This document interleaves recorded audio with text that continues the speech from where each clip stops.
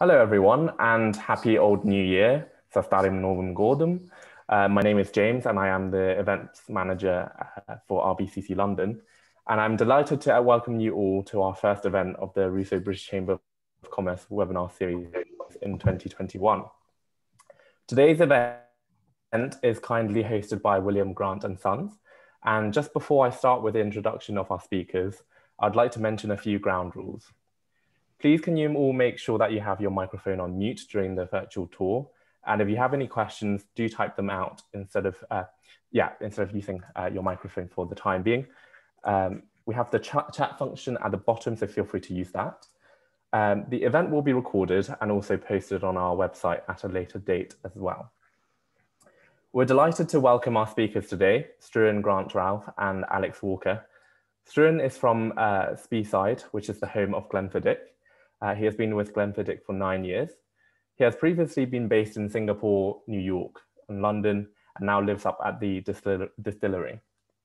He's the global brand ambassador for William Grant and Sons, and he manages 24 local national brand ambassadors around the world. He's visited over 80 countries and did his first ever whiskey tasting in Mongolia. And he hosted a whiskey tasting up on top of a glacier in Iceland as well. And Alex Walker started his hospitality career in Australia, where he became absorbed in the world of bartending before moving back to England to become the head bartender in one of Manchester's best known neighborhood bars. In 2016, he moved to London, working in 2 of the cities and indeed the world's most prestigious hotel bars, the Beaufort Bar in the Savoy, and also most recently, the Artesian Bar at the Langham. He's now the Glenfiddich National Brand Ambassador at William Grant and Sons. A very warm welcome to you both, and thank you very much for joining us. Please take it away, Struan and Alex. Yeah, thank you, James. It's a pleasure to join you all this evening up in Speyside. Unfortunately, not at the distillery just now, although I live very close to Glenfiddich, up in the northeast of Scotland. Much like most of us in the UK, currently on lockdown, which means we can't broadcast from the distillery, but we're gonna do something kind of almost as good by showing you a virtual tour and showing you a little bit of the Glenfiddich history and culture and the whiskey making process as well. So yeah, thanks James for the kind introduction, and Alex, I'll hand over to you for a quick introduction as well. Yeah, of course. Thank you, Struan, and thank you, James, and thank you for everybody for joining us on this it's quite chilly. I'm based down in London, so I'm not sure what the weather's like in glorious Scotland, but it is very, very chilly down in London at the moment. So that's where I'm broadcasting to you live from. And yes, yeah, as Struan said, it's these kind of occasions, going online, virtual experiences, we do try to keep them as kind of conversational as possible. So as James said, if you have any questions, do feel free, pop them in the chat, and we'll be taking you around the virtual, around the distillery virtually. So please feel free, ask away, ask questions in the chat, and then we'll do our best to answer them as we can. So yes, amazing. To kick things off, I suppose we should really start with an idea of where Glenfiddich kind of world of whiskey, and hopefully we'll have some real whiskey fans here on the conversation tonight. We are a single malt whiskey. We are arguably a sort of leader of the single malt category, and by that I mean that we're one of the first distilleries to ever really start exporting single malt, talking about it in the world, and we were very closely involved with defining what that category meant. I know that you guys are all involved in a chamber of commerce, so you'll appreciate the efforts that a company define and market a category. So Glenfiddich started leaving our distillery up here in Dufton as a single malt back in 1962, 1963. And since then, we've always been a leader of that category and represented it around the world. So we were given the Queen's Award for Export for single malt all the way back in the 1970s. essentially just reflecting the fact that we'd created a brand new category of British produce, Scottish produce, and then we were actively marketing it around the world. So those of you that are really into your whiskey, I'm sure Glenfiddich is a name that you're familiar with. And perhaps those of you that are just learning a little bit more about what whiskey is and the different kind of styles. Glenfiddich means Valley of the Deer. It's a Scottish Gaelic term.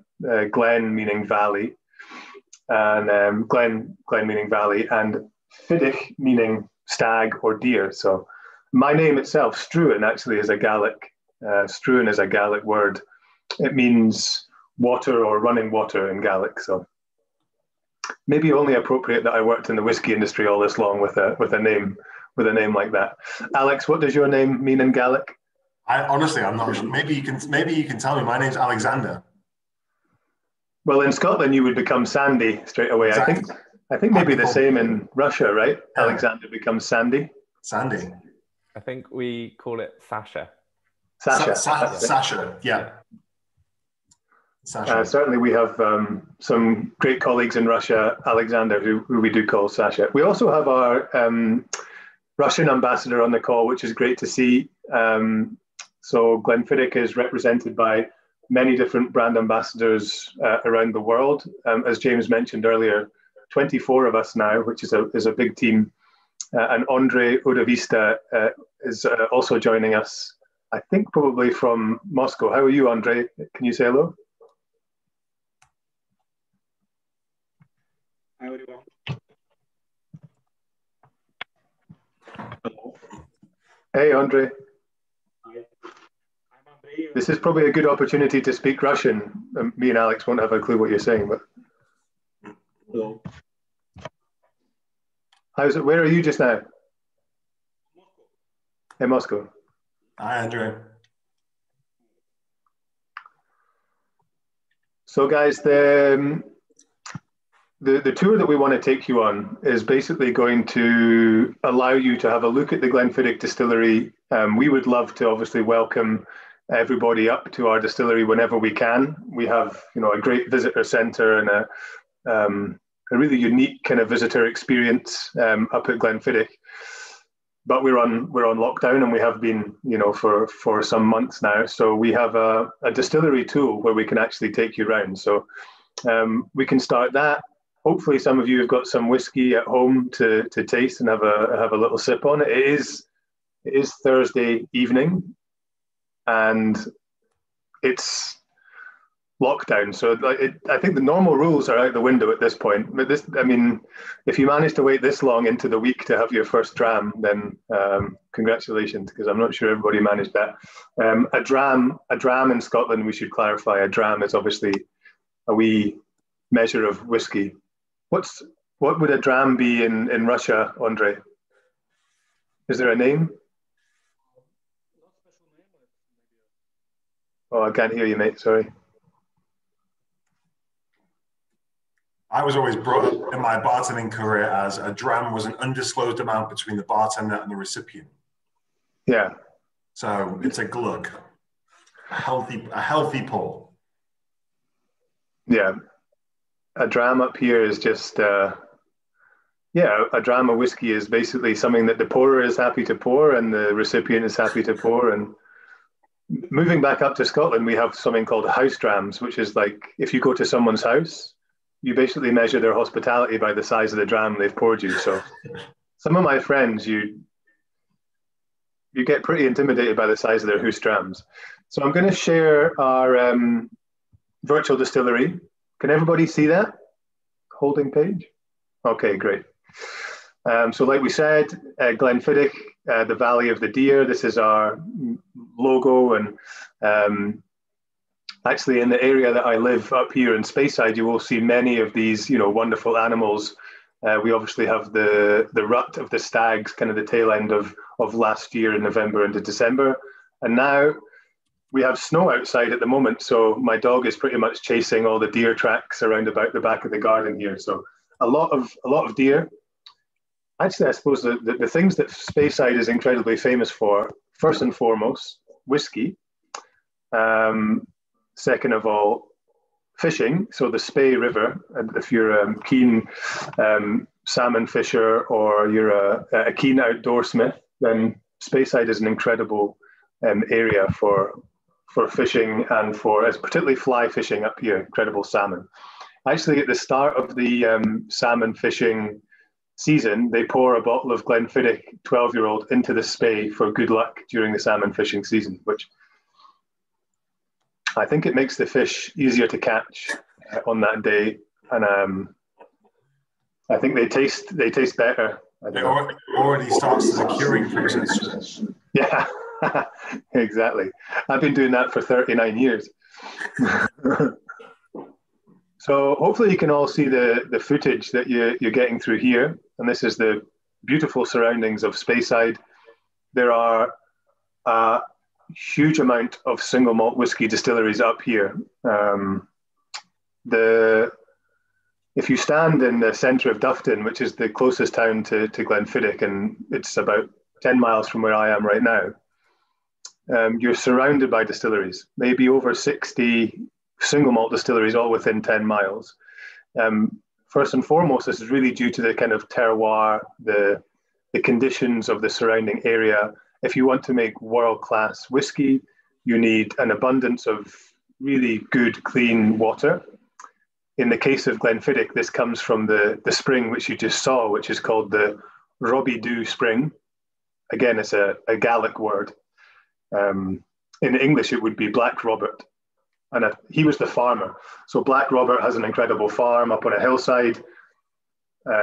Supposedly he was called Black Robert because he wasn't very clean. And I always thought that was ironic for someone who had such great water. But the Robbie Dhu Spring became the water source for Glenfiddich ever since our founding, all the way back in the 1880s. The other thing which you can see right now is the barley. So if you want to make single malt whiskey, you need barley. Single basically means it's coming from one single distillery, and single malt means that it's all made from malted barley. So that means you need a really fertile, ideal growing conditions for growing this wonderful thing, which is barley. So the fields around my house are all barley fields. At the moment, they're great for dog walking because there's no barley in them, just snow. And that's the river that you can see there is the Spey River, which gives the whole sort of region its name, essentially.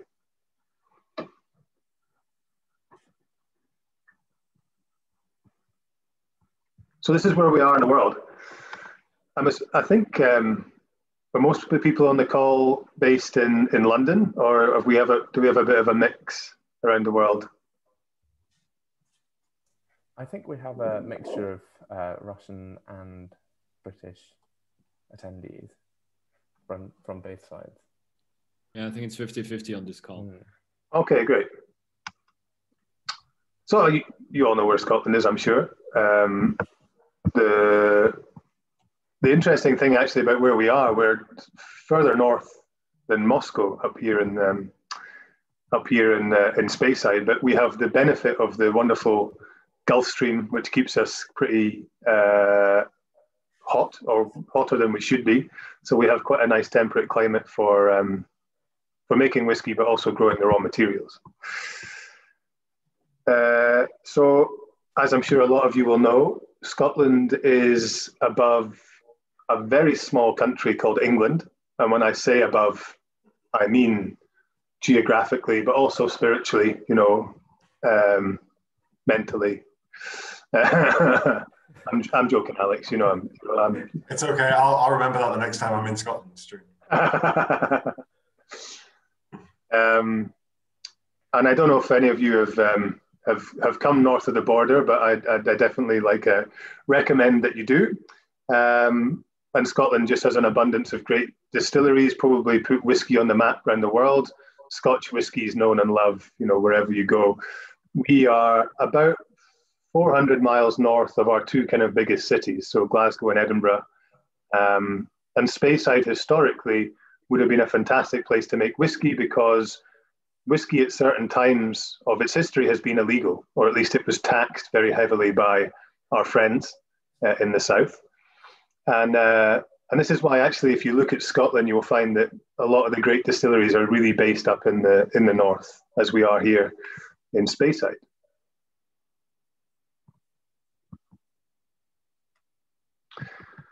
So what I like about this map is what we've done here is just taken England right off the bottom, which we tried to do by voting a few years ago, but that didn't work. So we just we've introduced just and this is an independent Scotland, Alex. What do you think about that?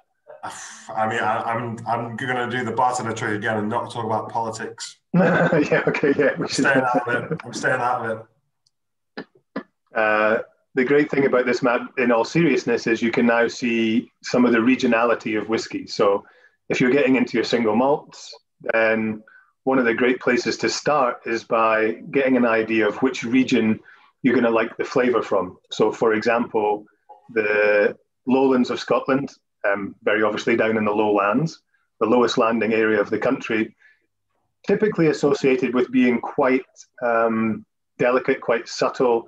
They used to be known as the lowland ladies. Quite often, whiskies of the lowlands were triple distilled, for example. Whiskies of the highlands, to sort of counteract that, were often known for being more robust, more complex. Perhaps they would have an influence of, some saltiness if they were more like coastal highlands, or they would have maybe the delicate, like, aromas of like honey or big full kind of floral flavors if they're things like Glenmorangie or Dalwhinnie. They were Central Highlands.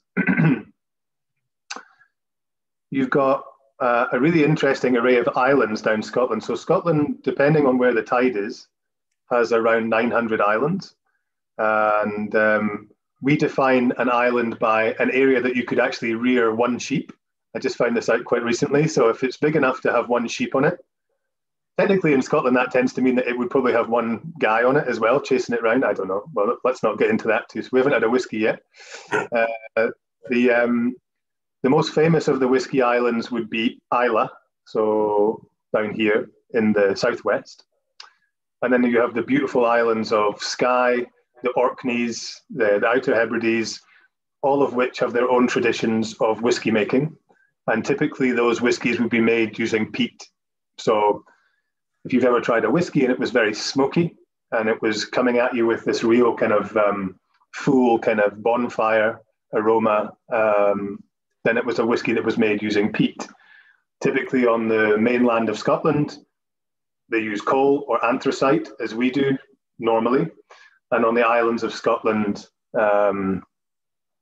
it's Jura, Mull, Skye, Orkney, Shetland, very often peated. Not as a rule, there are great island whiskies that are not peated.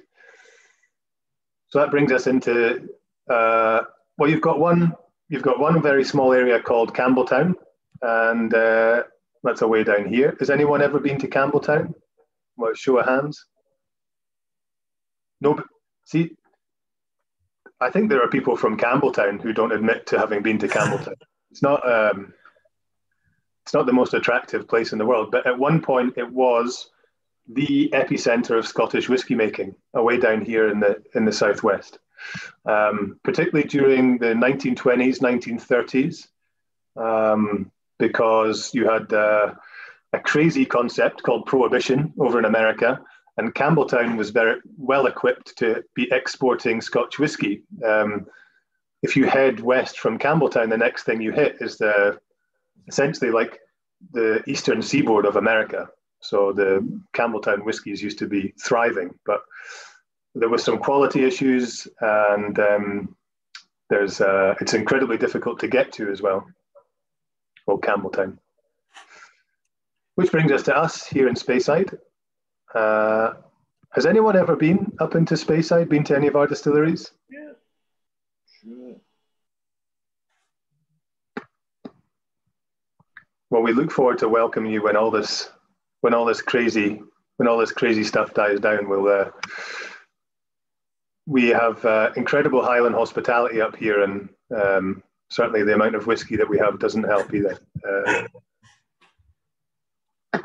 Alex, from from your point of view, talking about flavour, how do you sort of define the different whiskey making regions and their different associated flavours?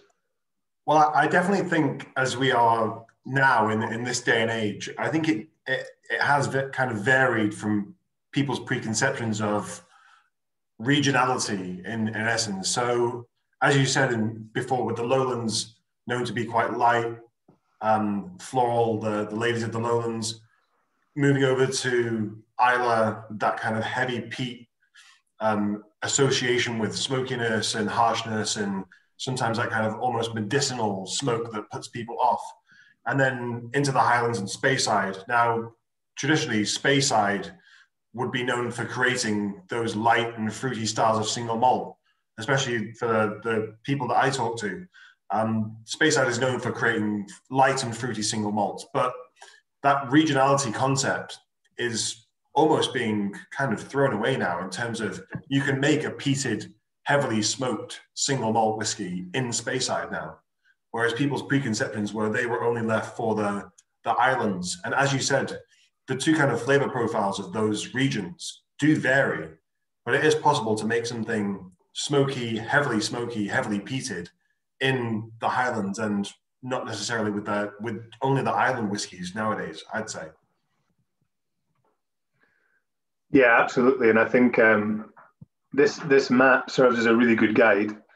And certainly, wherever you are on your sort of single malt or your whiskey journey, it is quite nice to get a sense of, if you do like the taste of Glenfiddich, for example, there's a good chance that a handful of the distilleries around us will be quite similar, but that's not a hard and fast rule. And actually in modern whiskey making, you can make a peated whiskey in California, what are they called? Westlands or High West? I can't remember. I have some here. Certainly, if you went back maybe a decade, this map and this regionality was much more of a kind of hard and fast rule. Mm. We'll maybe go on to define just a little bit about where single malt and Scotch fits in. So, in the world of whiskey, you can trace its origins back to either monks in Scotland or monks in Ireland. Certainly it was the monks and holy men that lay claim to creating quite a lot of the world's great alcoholic produce. Dom Perignon with champagne, the monks of the Benedictine collective, with French liqueurs. And certainly for us, the earliest records of whiskey making in Scotland are around about the sort of 13th or 14th century.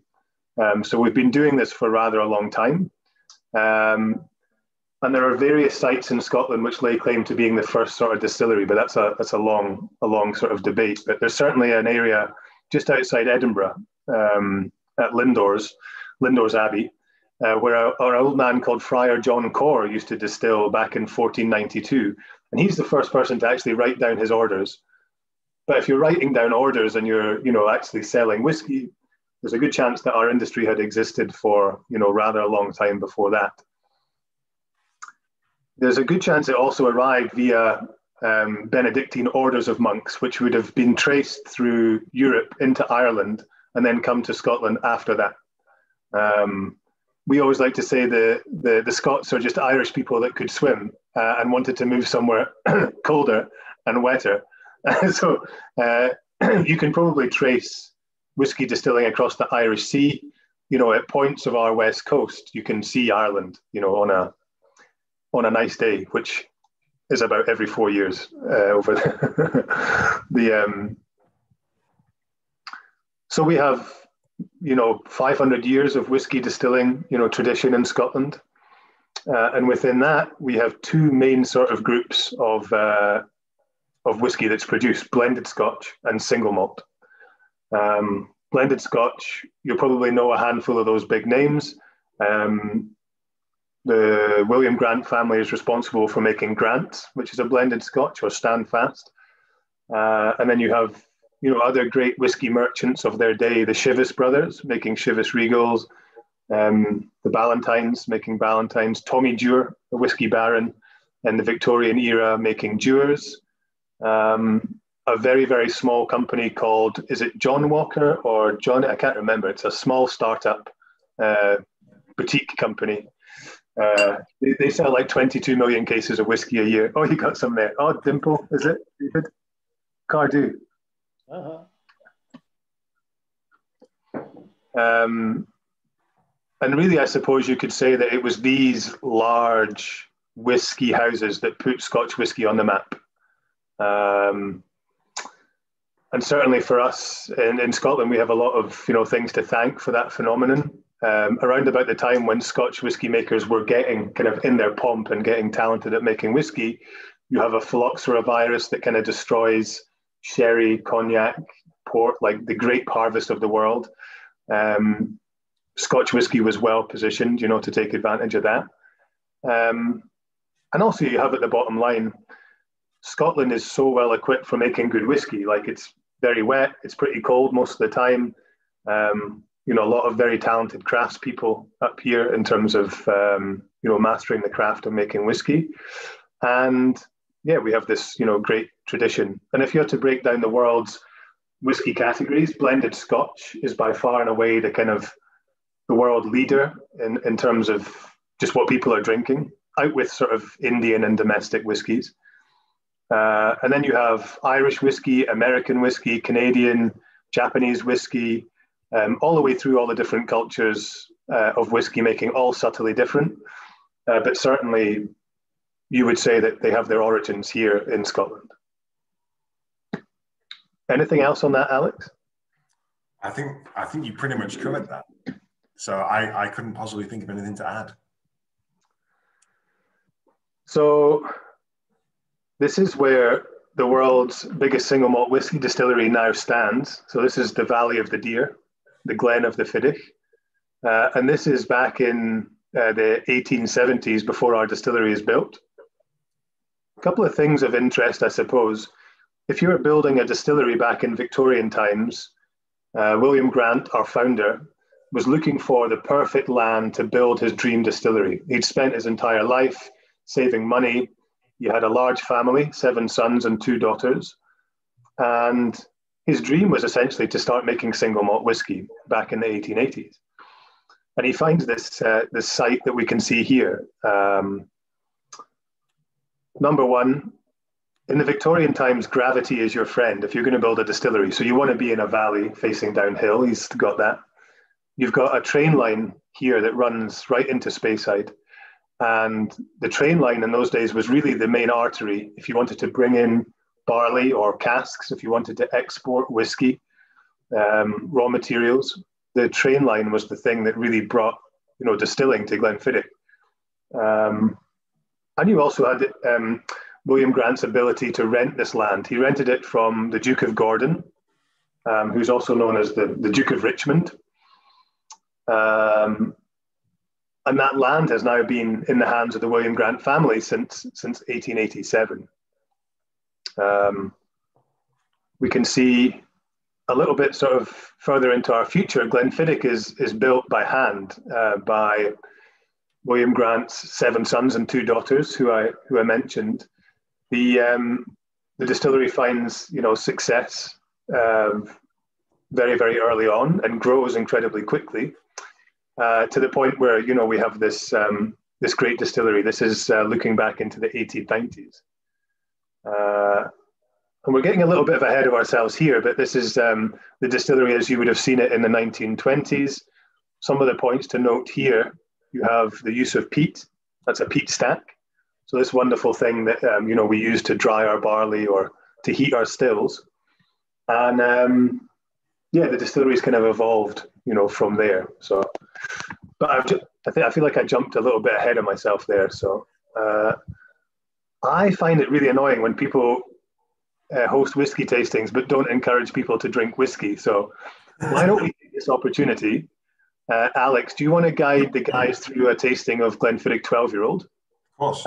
And I'll just play, I'll loop the Stillhouse loop for you, okay? So as you can see here, we are delving deep into our stillhouse where we do the distillation process of Glenfiddich. And Struan was telling me a funny story. Is it around the back of stillhouse number 2 where you get the aroma of Glenfiddich 12?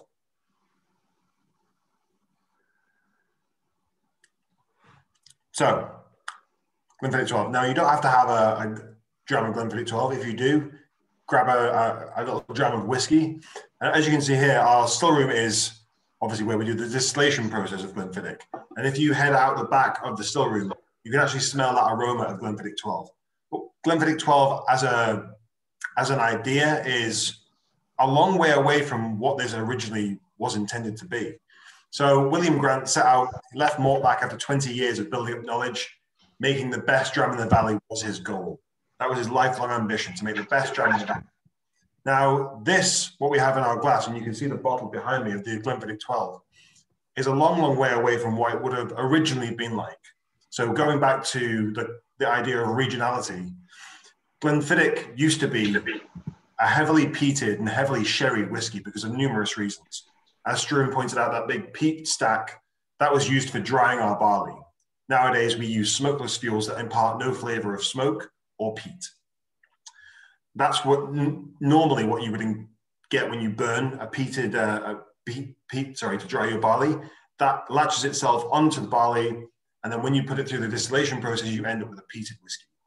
If you fast forward 133 years, more or less, this particular whiskey, or our original 12 in its current incarnation, has been through a lot of different incarnations over the years. So from that kind of 1887 to 1963, we went through a period of being peated, heavily peated. In 1963, we effectively launched the single malt Scotch whisky category outside of Scotland.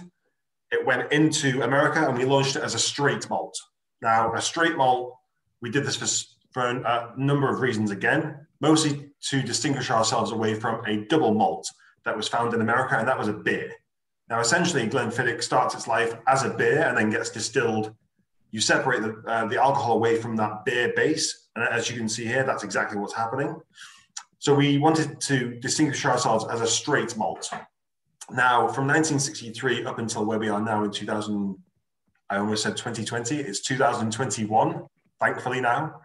It has been over the course of numerous different ages. It's been over 8 years old with no age statement.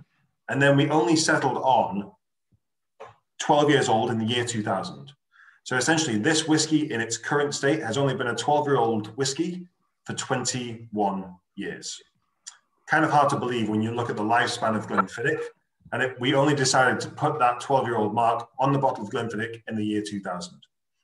So the actual whiskey itself, as I mentioned in the very, very beginning of what I was talking about regionality, it is that light and fruity style of Speyside single malt. And hence why it's so much different to what William Grant was making back in 1887, which would have been heavily peated and heavily sherried, mostly because of the, again, availability of fuel sources and availability of casks. Now, casks are extremely important when it comes to making whiskey. In the Glenfiddich 12, as you can see, we use a combination of American and European oak. Now, the American oak lends itself to those deep, rich, sweet vanilla flavors that you would expect to find from vanilla oak. From American oak, and this has a lot to do with the compounds found inside the oak.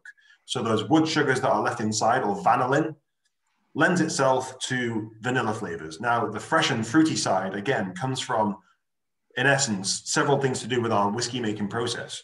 So we have a very, very high fermentation time. We go to 72 hours, which is very, very high, which allows us to have those almost kind of candied pear drop notes to this particular whiskey. And you'll also see that we have two distinct types of stills. Now these again lend ourselves, there we are, you can play it again. So we're going to dive right back into the still house. And again, we have two different types. So that essentially is unique to us. So we acquired our stills from Cardew originally, and we then recreated them using our coppersmiths on site. So we actually had a company make the stills, and then we have coppersmiths on site to maintain them for us. So all these little touches, again, doing things in our way, kind of going above and beyond and pushing that extra step every moment that we can to create something that is entirely unique. So Glenfiddich 12, as I said, it's American and European oak, proportion-wise, around 85% of American oak, and then just a small touch of sherry casks. Now the sherry casks lend maybe a slight touch of tannin on the back, but again, this is, as Brian Kinsman would say, it has that Glenfiddichness. So it is light, fruity, touch of vanilla, coming out at 40%. So if you don't have a little dram of this at home, feel free to have a dram of whatever you've got close to hand. As Stuart said, it's Thursday night. And I think you're a few hours ahead than us, but it has just cracked 5 o'clock here. So yeah, that's the Glenfiddich. Alex, all the rules have changed now, 2020, 2021. I don't think, if you even wait till 5 p.m. now, that's, I mean, pat on the back. Plus, for everybody watching in Russia, it must be well into the evening now as well. So, as we say up here in Scotland, slanjivar, it means to your health. Slanjivar. Found myself without a glass here, but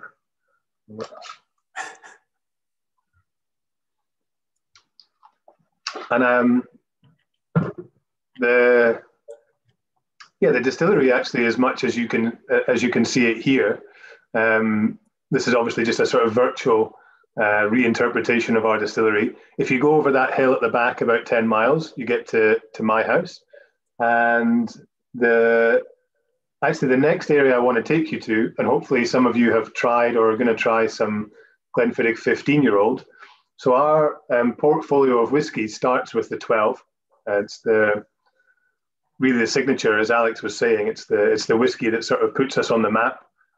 It's the green bottle that, you know, a lot of you may recognize from everything. Your 5-star hotel bar to your dive bar to everything in between. We're very fortunate at Glenfiddich in that normally wherever I go in the world, at least when we used to travel, you would find a good bottle of Glenfiddich 12 somewhere. And in many cases, it's the first single malt whiskey or whiskey that a lot of people have tried as well. The iconic triangular bottle is quite an interesting story. When we were launching single malt whiskey, we have 2 fairly young gentlemen as the chairman of our company at that point, named Charlie and Sandy. And they're the 3rd generation of the William Grant family. So our founder, William Grant, you know, a great story of a pioneering guy, spends his whole life working in a distillery. At the age of 47, leaves that distillery to start Glenfiddich, and he kind of calls all his sons back home. You know, his sons are professionals in their own right, doctors, teachers, engineers, one's in the military. They get the call. Dad wants to build a distillery. Come back to Dufton, all hands on deck. And they basically build, Glenfiddich over the course of 1 year. 1886, 1887, Christmas Day, we produce whiskey for the first time at Glenfiddich. And William Grant at that point is the malt master. And that's essentially, he sets himself up as the guy who's going to decide, what's our whiskey going to taste like? How are we going to make it? How are we going to blend casks? What's the style going to be? William Grant decides that 134 years ago. He then hands over to the next malt master, who's his son, John Grant, who hands over to a gentleman called Gordon Ross. Our malt master after that is called Hamish Robertson. We then have an amazing chap called David Stewart, who's the malt master, and our current malt master is called Brian Kinsman. So if you have a bottle of Glenfiddich, you'll see signature somewhere with the malt master on it. Incredible to think that 134 years of making whiskey, there's only been 6 people responsible for physically making it and deciding what it's going to taste like and what the profile is going to be. When we were looking at the whiskies in the 60s, Charlie and Sandy, the 3rd generation on from William Grant, find themselves in a kind of challenging position. The world is completely dominated by by blended Scotch. One in particular, really, Johnny Walker, has like exploded onto the world and is really, I suppose in many ways, opened the door to Scotch whisky around the world. Charlie and Sandy made the decision to start talking about a whisky that wasn't blended, but was only coming from one single place, single malt. And with that, they designed the triangular bottle. So this is kind of the very modern style, but the triangular shape was designed by a chap called Hans Schläger. Now, he's a really quite disruptive, innovative designer in the 50s and 60s.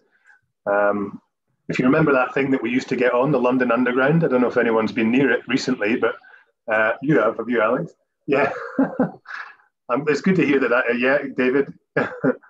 Well, Hans Schläger designed the logo for the London Underground. He did some work on the BMW logo. He designed numerous other things, and he designed the Glenfiddich bottle because he wanted to represent the three simple ingredients that go into whiskey.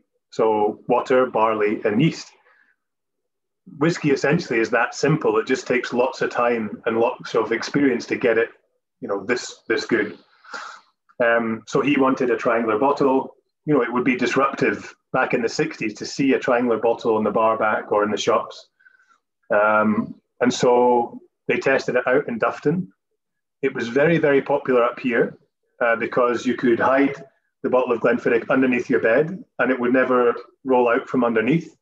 And genuinely, if you want to do that at home, that's fine. Hide it under your desk. We're not going to judge wherever you're going to put that whiskey, as long as it's Glenfiddich, right? Otherwise, it will roll out. So I want to taste Glenfiddich 15. This is basically what's been getting me through lockdown. Glenfiddich 15 is it's a beautiful whiskey and it's innovative in its own right. So that's the bottle there. Hopefully some of you got some at home. If not, I highly recommend trying this Glenfiddich. It's a stunning whiskey for normally a very, very good price wherever you are. It's all made here in warehouse number 8. And it's made in that really large vat in the background, which this is my colleague, Mike Dawson, who is a warehouse manager responsible for creating this wonderful thing, which is the 15-year-old Solera. Alex, do you want to give the once-over on the Solera tasting notes and profile on that? Love to. So as Stuart said, this is Warehouse 8. Probably one of my favorite places to go to at the distillery, just in terms of the Solera vats and the vastness of them. You can see there next to a person, the Solera vat is extremely large in size. Now, Solera, for those of you that are familiar with the world of sherry or lovers of sherry, I know that I am. This was actually quite an interesting dram that I shared with my mother over Christmas. And she said, it says Solera, is it sherry? And I said, no, but let me explain it to you. So why do we choose to name it a Solera or our Solera 15? So essentially back in the late 90s, 96, 97, 98, David Stewart, who was the malt master at that particular time before Brian got on board, at Glenfiddich, we've always had a way of doing things in our own particular way, going around problems or things that come up in our way, and we like to challenge them. We also like to come up with our own ideas and say, kind of, what if we do this? What will happen? What if we do X, Y, Z? What will the result be? So this is a really good prime example of maybe I want to say an early incarnation of what is now our experimental series. Even though the Glenfiddich 15 isn't our core range, it was something that had never been done before. We were definitely the first people to do a Solera system whiskey. Now, a Solera system normally is used in the world of sherry production, where you would have several floors of barrels laid on top of each other. Those are all married together to result in an end finished product of various ages.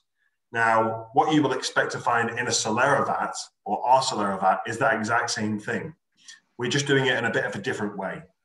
So if you've ever been to a whiskey distillery or a distillery before, stacking barrels on top of each other would be extremely impractical and also extremely dangerous. We don't like to take risks on whatever we do. So to make things more consistent, we built this, which is our Solera vat. So you can see the size in comparison to a regular cask or regular casks, of which we have European American and New American oak or Virgin American oak. So the size of this is 38,000 liters in size. Now, compared to an American standard barrel or a sherry cask, which can range from 220 to 500 liters, it gives you an idea of just how big this vat is. Again, you can see Mikey there just completely dwarfs him. And Mikey isn't the smallest guy in the world.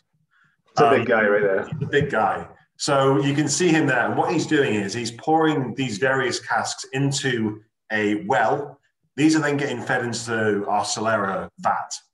Now, why is it classed as a Solera vat?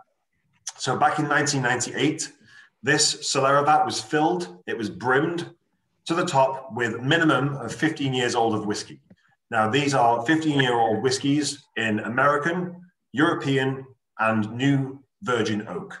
So the American and European oak, again, the split and the ratio is more or less similar to the Glenfiddich 12, but we also have that addition of virgin American oak.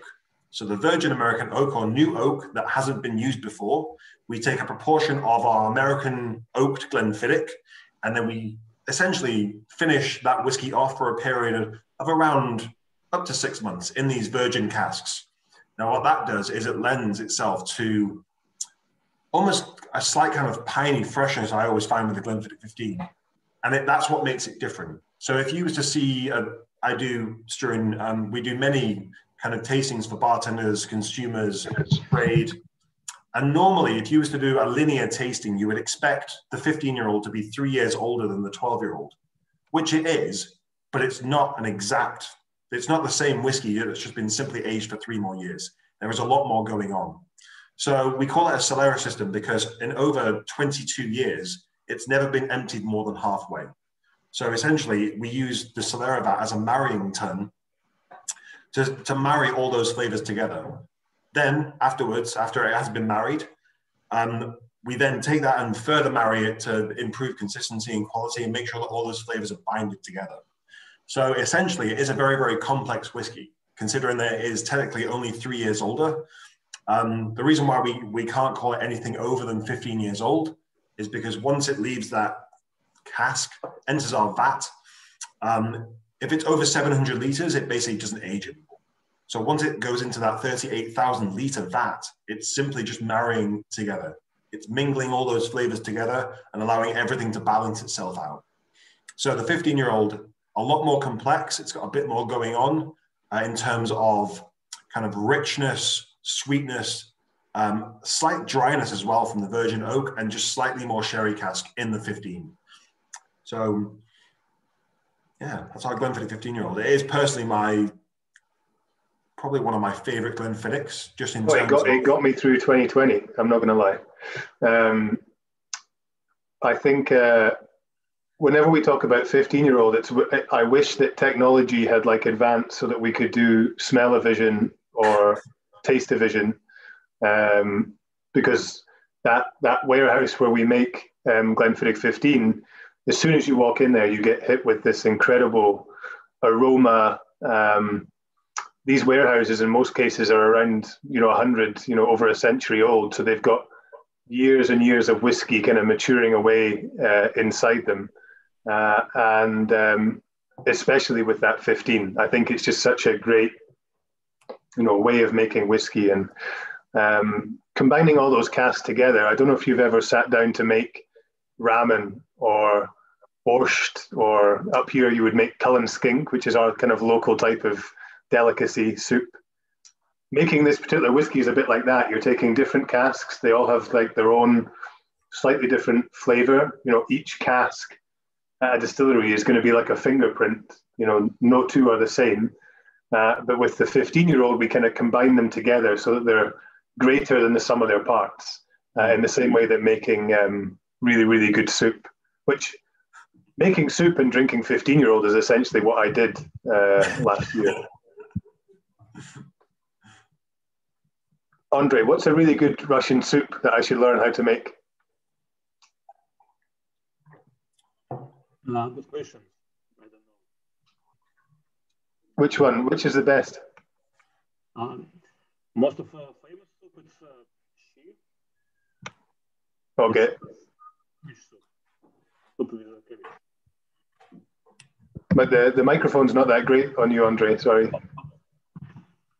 Sorry.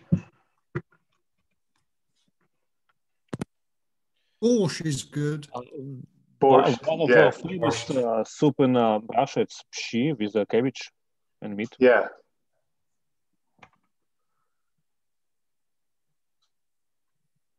Yeah, I had some great borscht in Eastern Europe a good few times as well. Yeah. but whiskey making is a lot like making good soup. That's a learning from this part. We are getting to my favourite stage of a whiskey tasting, where we get to talk about Glenfiddich 18-year-old. We are very fortunate at Glenfiddich to have a team of craftspeople known as our coopers, work in a cooperage. If you want to make world-class whiskey, you need a team of craftsmen and women behind you. So stillmen, coppersmiths, coopers, warehousemen, everybody combined. But it's the coopers, I think, that do their fair share of the hard work. So a really kind of old-fashioned and traditional vocation, using very traditional kind of tools that are incredibly valuable to the cooper. And our head cooper, this young man that you can see here, is called Ian McDonald. So Ian is, he just celebrated 50 years with us last year. He retired on his 50th year. And I was very lucky to go to his retirement party, which you can imagine that retirement parties at distilleries are pretty fun. This one certainly was. Halfway through the event, Ian was very annoyed because he realized that he'd actually started working 50 years and 1 day ago, and he'd done 1 day extra, but that's another story. We call Ian is about maybe 5'1", 5'2". He's not a very tall guy, so he's quite often called the Mini Cooper, or the Mini Cooper S, because he's a special edition. Only the Mini Cooper S could last 50 years. But what you can see there is Ian repairing what's called a puncheon, distillery puncheon. This would be a cask that the coopers would actually have built themselves, made of American oak. And the cooper's art, the cooper's craft, is essentially all about making the most of that maturation process. So single malt like Glenfiddich, it has to be aged a minimum of 3 years in oak, to be called Scotch whiskey. Obviously, most of us mature for far longer. If you do taste a whiskey after 3 years in oak, it can be, it can be very enjoyable, don't get me wrong, but it can also be quite a potent, quite a strong flavor. So it's actually, that oak, that maturation in oak that's going to mellow the whiskey down and get these wonderful flavors that we've been talking about, vanillas and all the sort of high note citrus floral flavors. You can get sherry notes, rich fruit. All of those will come from a little bit of what we would call the distillery character. So what does Glenfiddich taste like on day one? What we call new make spirit, or cleric up here. And then what does the whiskey taste like? Mature character. And whiskey tastings are very much kind of a harmony between those two things. So Glenfiddich on day one, it's beautiful. It's very floral, green grass, pear and apple, and it's sweet. And certainly if you're a blender or a noser of whiskies, you would say that Glenfiddich is like a top dresser. It's a very fine, estery, fruity style of new make spirit of whiskey. Then when Glenfiddich ages, and if Ian and his team of coopers have done a good job, which they always have, Glenfiddich starts to come through with flavors that are more along the lines of some vanillas, some rich oak flavors, the complexity. It's one of the reasons actually we really recommend, if you're having a dram of whiskey, add a little bit of water, just a touch, however much you want. Because the flavors that are derived from oak, a lot of them are a little bit hydrophobic. That means they don't like water. So when you add that water into the whiskey glass, it's actually going to push a lot of the flavors up to the top. So if you're nosing and tasting a whiskey, and you've now been to a very educational tasting from Glenfiddich, nose it first, and it might taste or smell a little bit closed. It might be just like trying to release its flavors, but not quite. Add a bit of water, and what you'll find is loads of those flavors are suddenly bursting out. So it's a nice little tip. And whenever you nose or taste any whiskey in the world, and someone tells you, what do you think about this? Just put it to your nose, shut your eyes, nod a little bit, and then go, vanilla, and some type of oak. So maybe go vanilla and sweet oak, or toasted oak, or you could go subtle vanilla.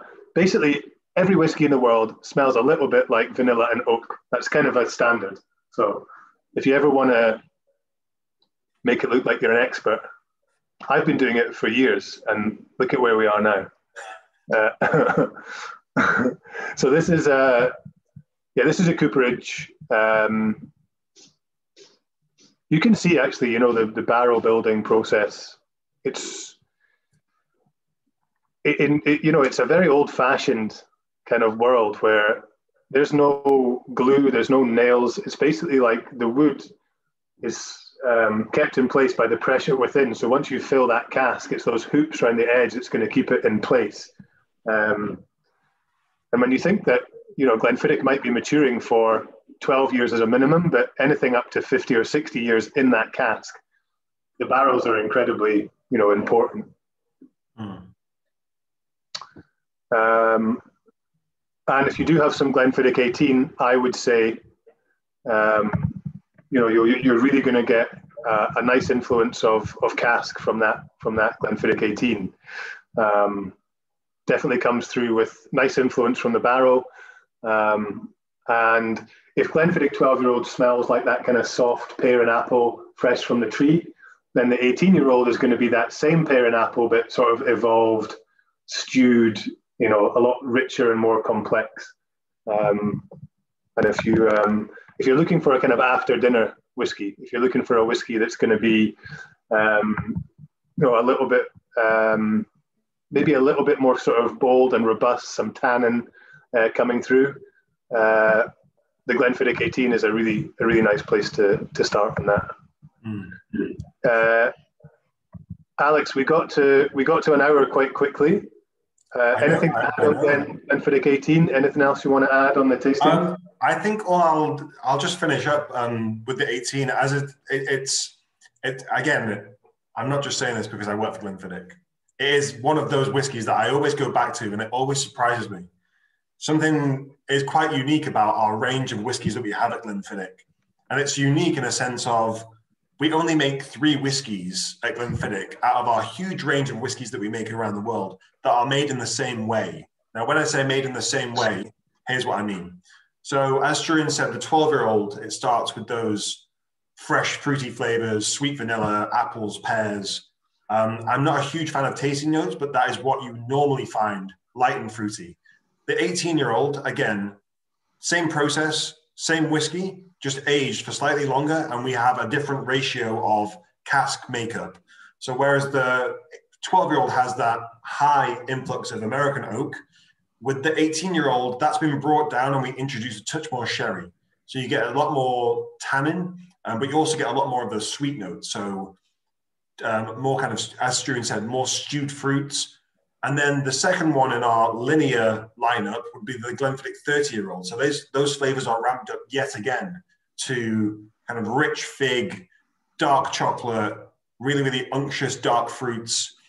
Its flavor profile has gone through the roof again. Now, those are the only 3 whiskeys that are made using those marriages of casks using different ratios.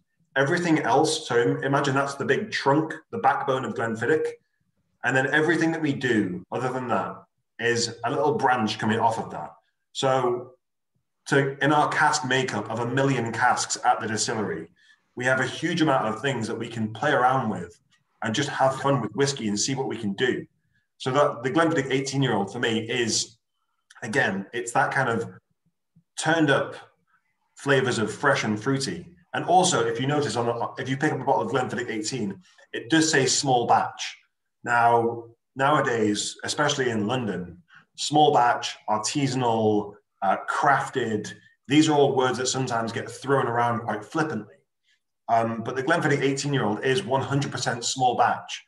Now, to put that into context, if we was to be making a batch of Glenfiddich 12-year-old, we would normally be doing batches of around 400 casks, more or less. With the Glenfiddich 18-year-old, the maximum amount of casks that we'll use for a batch is 150. Now, normally that would be between 100 to 120. So it gives you an idea of the scale of the Glenfiddich 18-year-old. Each one is going to be slightly different, but along with it will have that overall theme of stewed fruits and kind of dark chocolate. And also, it's Brian Kinsman's favorite. So if the master distiller says that it's his favorite and it's his true taste of Speyside, and I think there's nothing else to be said on that one.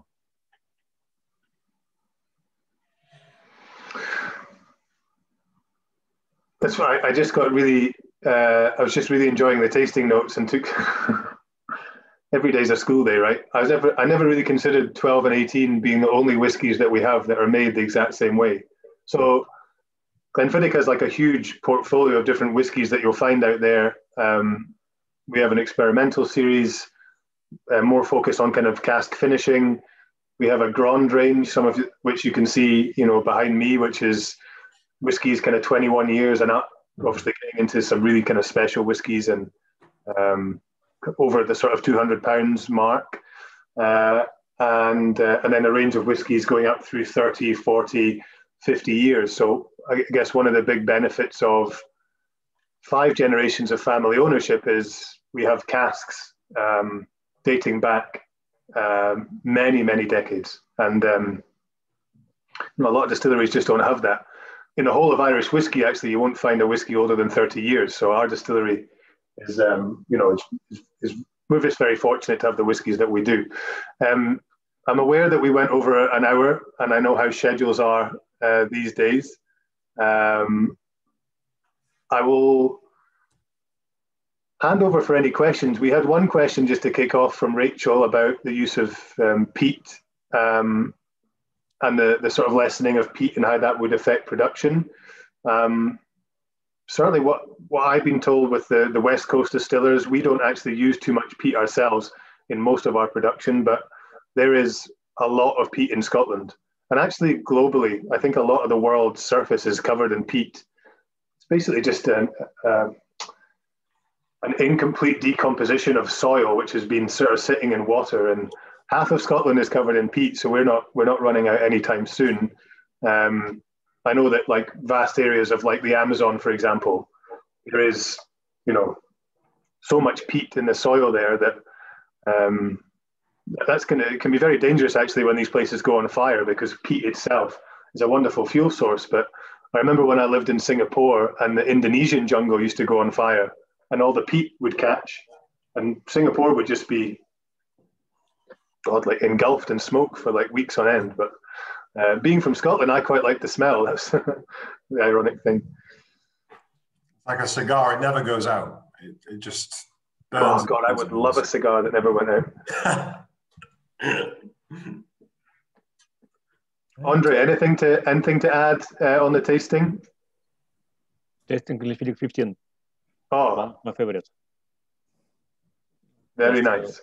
Small bottle.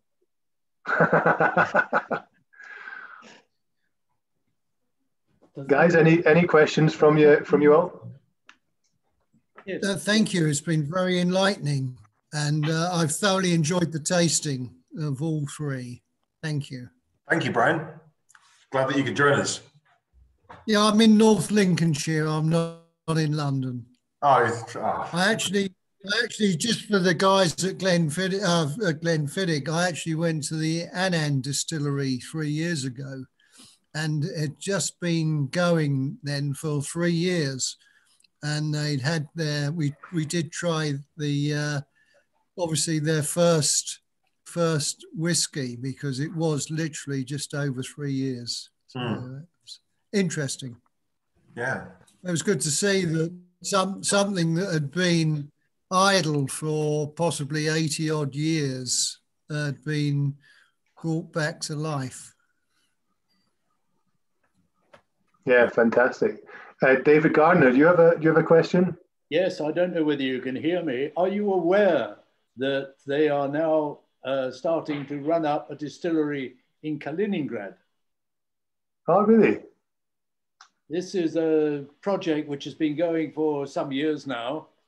And recently they were looking for 5,000 tons of high quality malted barley. And previously, I'd also, like the previous speaker, whose name I can't quite read because I don't have my glasses on, but I've also been to the Annandale plant and met David Thompson there, who has reconstructed the previous Annandale distillery. It's a very interesting project, very interesting indeed. But anyway, I'm drinking Kale Isla, which is from the other side of Speyside, but it's an exceptionally good whiskey.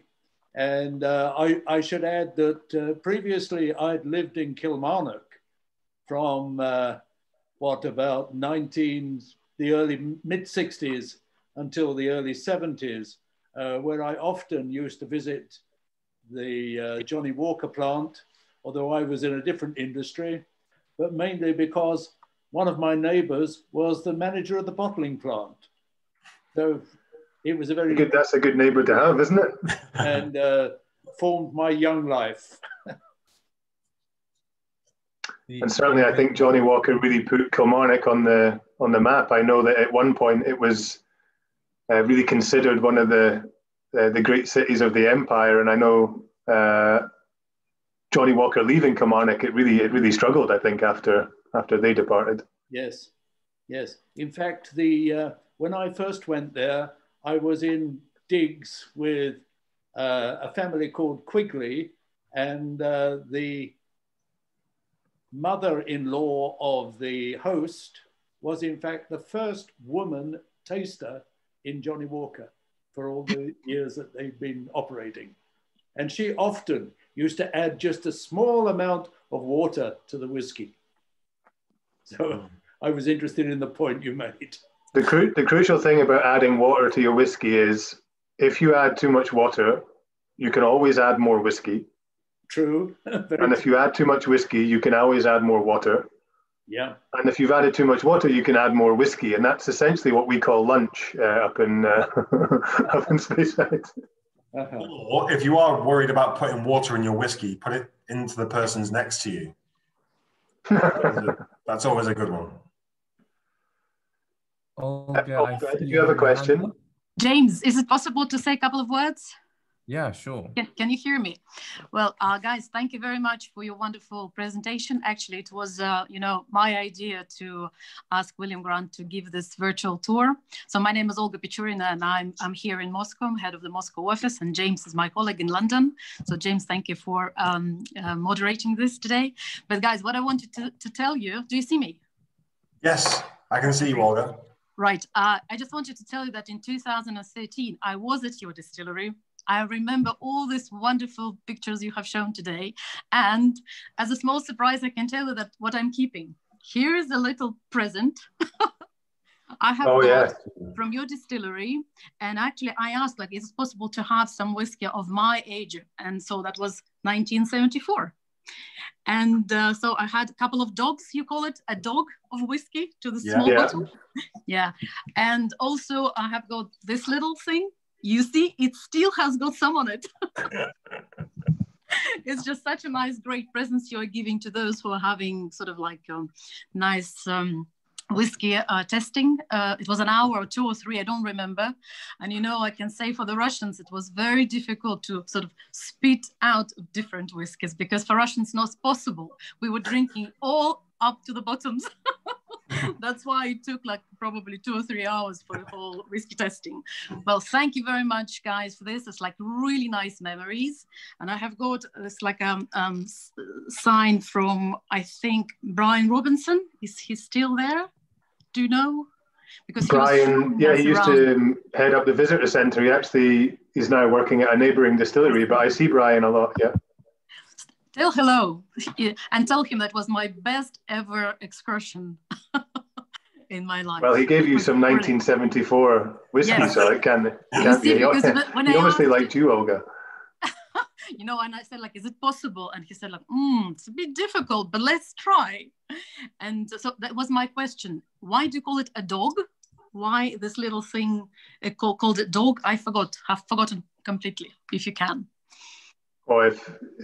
Traditionally, if any of the guys working at the distillery wanted to take some whiskey home with them, shall we say, and it wasn't entirely legal, they would take a little piece of copper pipe inside their trouser leg, and the copper pipe, if you found a cask that you liked the taste of, like in 1974, the dog would go down inside the cask, and then you would fill it with whiskey and put it back down in the trouser leg. So taking the whiskey home was called walking the dog. So walking the dog in Scotland is a sort of byword for taking a whiskey home. Nobody could work out why everybody used to walk home with a limp, but it's because they had whiskey down one trouser leg. And thank you very much for reminding, and thank you very much for my best, memory of your place. Good luck. Thank you, Olga. Thank you very much. You've done exactly what I wanted, so that's brilliant, and I hope many members who joined us just really liked it, and I know that we are recording it, so they will see it. Thank you a lot. That's right. Thank you so much, Struan and Alex, and everyone who joined us this evening. Yeah, I will upload this video. If you would like to rewatch this, feel free to visit our website again. So have a good evening, everyone. Thank you very much. And Nastrovia, right? Yes, Nastrovia. Nastrovia. Nastrovia. Nastrovia.